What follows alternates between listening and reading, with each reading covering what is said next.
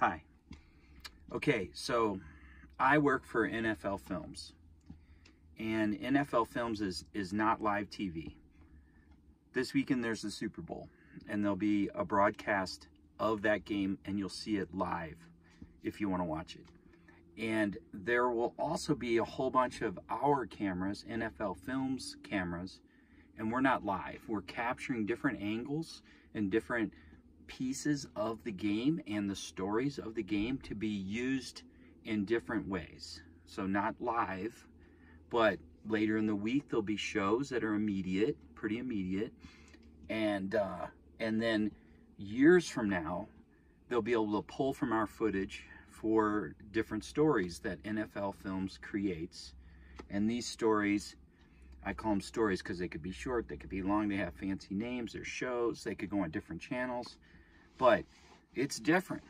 I think we take a pride in our role as a camera person, and there's male and female camera people, and there's sound people, male and female. It's amazing. And we take a pride in maybe going a little deeper than the analysis of the TV broadcast, because it's more about the people involved with football. Sure, it's about the plays and the drama and how the play happened and why it got there, but we're there to tell the whole story of NFL, and that includes maybe how a player grew up and found themselves on the NFL football field, or a coach. So our things are different. What we do is different. Now, what I typically do is from a tripod in the middle level of the seats. They have little platforms, little TV broadcast cameras can go there, and I can go there. And then I'll get assigned a spot, and then I'll have a tripod, you know, and I'm a camera on there. And sometimes the equipment I use is specific to either action, and I'm only covering general action, or it could be just one player I'm supposed to cover, or coach. And in that case, I can hear them because they're wearing a microphone. And we use sophisticated systems to get that sound to my ear. And that's not even what they're recording. They're recording even a better quality in a bunch of different ways. And this is something we can do because we're part of the NFL, and we're very trusted, and we're going to keep it that way. So anyway, we have terms for all this stuff, but my job typically isn't as sexy as the stuff shot from the ground level. Usually the ground level stuff, a lot of it is slow motion, super slow motion. And that's what most people associate with NFL Films, and they should. It's beautiful. And for years, we were the only ones that could do it. And there's a lot of us, believe it or not, the ground guys and girls who are currently employed to do that. They're excellent. And there's a lot of us that can shoot almost that good. Well, I should say almost that well. But it's not our role. They're great at it, and that's their role. That's their position. And I'm sure they're going to keep it.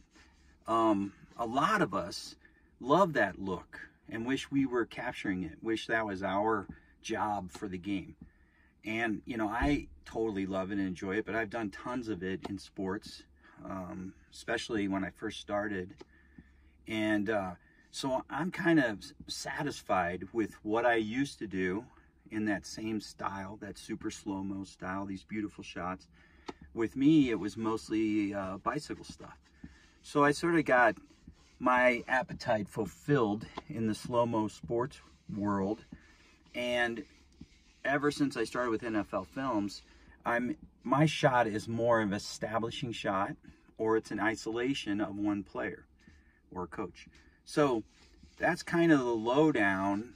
Our position, to be honest, is sort of, to put it in terms, is more like an offensive lineman position of NFL Films, right? And the ground cameras that shoot super slow-mo, they're more like your receivers and your quarterbacks, you know? They're the ones that are going to score. And we'd like to think without us, you know, you don't have a game because no one's blocking.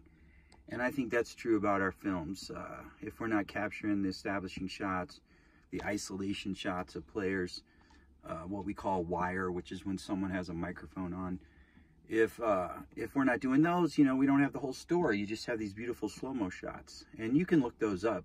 They have these shots of the year, and they do a great job of editing them together to create sort of a linear line of information. You know, here are all catches, here are all passes, here are all sacks, and they do it to music, and it's really cool. So you can look that up. It's usually called Shots of the Year or something. But really, when it comes to the narrative story of a person or the game, you sort of need to establish what's happening in that moment. And a lot of the cameras that are in the stadium on tripods help do that. They're not super wide shots. That's television. We're tighter than that. But still, it kind of establishes where the ball is and then what happens in the play. And then that way, when you go to the super slow-mo shots, it makes sense. Oh, I see that it's a pass from the 20-yard line. Okay. Oh, I see this guy reaching up to catch it. Okay, let's cut to, or you can cut to the super slow-mo shot, which is beautiful. So that's kind of the lowdown of what NFL Films does. And at the Super Bowl, there's going to be a lot of us. And not everyone gets to go to the Super Bowl. And I hope NFL Films doesn't really see this, but the truth is we don't know why. You know, I think one time I was told by someone, it's like, there's a lot of people that can do this, but you seem to like it and you're not a pain in the butt. So that was told to me in secret, and I've always kept that in my pocket. I mean, it's true. There's tons of people that can do this, and I don't know why sometimes I'm showing up and sometimes I'm not showing up. And because it's so football related, we'd like to think that we had a good year. And usually you got to have a good year just to keep doing it. So to get to the Super Bowl for any of us, there's probably 10 people that are just superb. They're probably wondering who the other 9 are because they're so good. They're at the top of the heap, and it's hard to fathom there's anyone else as good. But it's funny. Sorry, dude and dudette. There's someone just as good, and they're right next to you now. Usually you're just the big dog at a game, because during the season, there's sometimes only 2 cameras at a game from NFL Films, sometimes 4 or 5, but rarely are there 30.